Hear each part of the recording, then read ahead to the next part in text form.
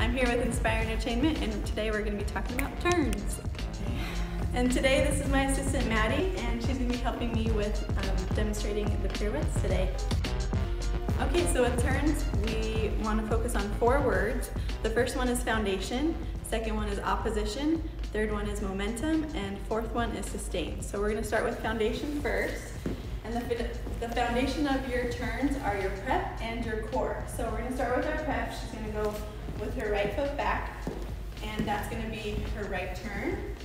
So as you can see, she's in a deep plie, and her back heel is super high, and her hips are completely tucked under with her core squeezing really tight,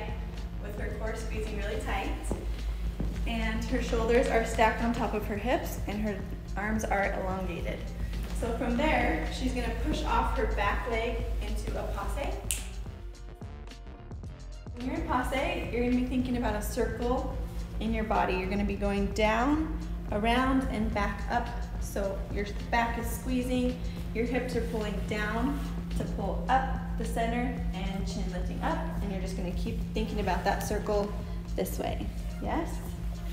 Okay, you can relax. The second word we're going to talk about is opposition. So go ahead and go into passe.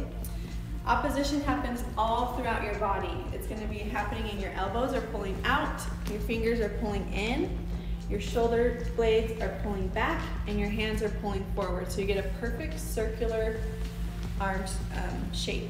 Yeah?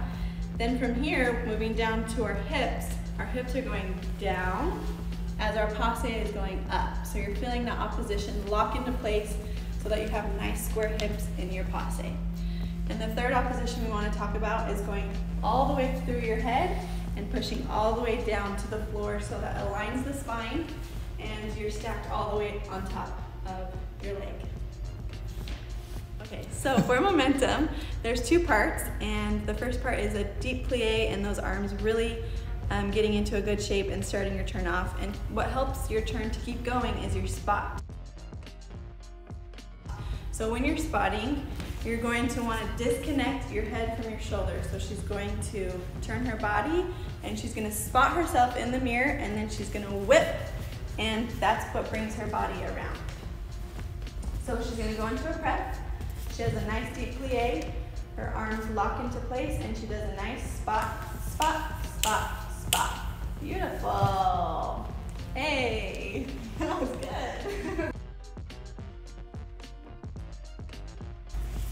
The first thing you want to think about is your first arm is going to lock open, and that locks your shoulder blades together.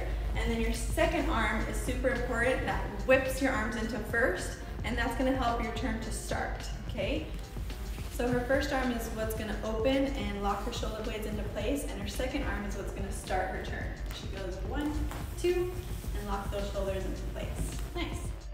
All right, so the fourth and last word is sustain, which is the most important part of the turn, and that's being able to stop your turn and squeeze and hold at the end.